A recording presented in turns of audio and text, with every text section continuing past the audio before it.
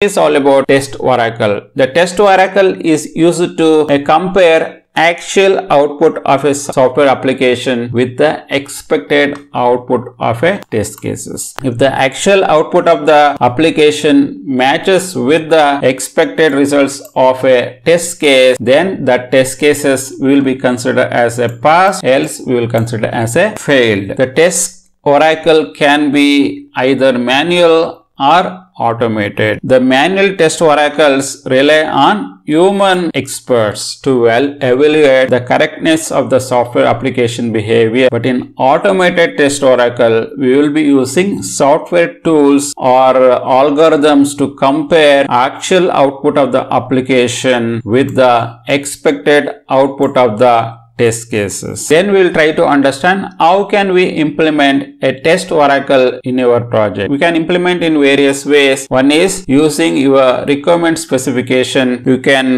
clearly define what is the expected results from those requirements. We can define and you can bring in automation. You can write a test oracle. Our second aspect is using historical data. Test cases can be designed based on the previous versions of the software's applications output, and expected output can also be determined from that previous historical data. You can also use program analysis way where your test cases can be designed based on the internal programming structure, where you will be assessing the code, and based on that we are going to define what is expected from the application, plus we are going to validate against actual of the application to see whether it is test cases is really passing or failing. This is all about test oracle in software testing.